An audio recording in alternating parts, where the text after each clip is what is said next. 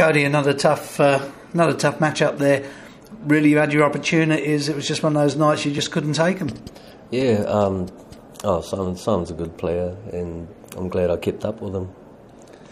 Well, not only kept up with him, beautiful 122 checkout. Probably not a lot of people would have gone 54, 54, 77.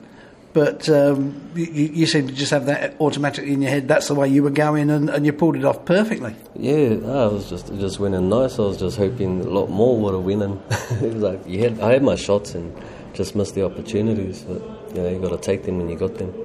Well, a couple of times you went out on 7-7. I mean, that's not everybody's favourite cup of tea when it comes to a double. No, it's not. But I ended up on it, and I was on 28 and then had to go to 14, and I just hit it, same size as every other. So every TV tournament and appearance, you're looking far more relaxed, far more comfortable up on stage. You know you can live with the big boys when you're on your A game. Much more to come in the future, obviously. Yeah. Well, when I first went on stage, I could hear my own heartbeat. That's how freaky I was feeling. But now, I am feeling a lot more comfortable up there. Well, your heartbeat, that would have been about the loudest part of you. But, of course, we're going to see you again on the stage in Melbourne.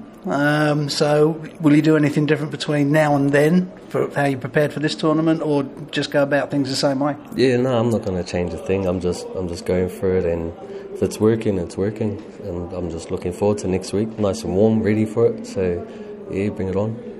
Well, great game again tonight, mate, and we'll look forward to watching you in Melbourne. All the best. Thanks.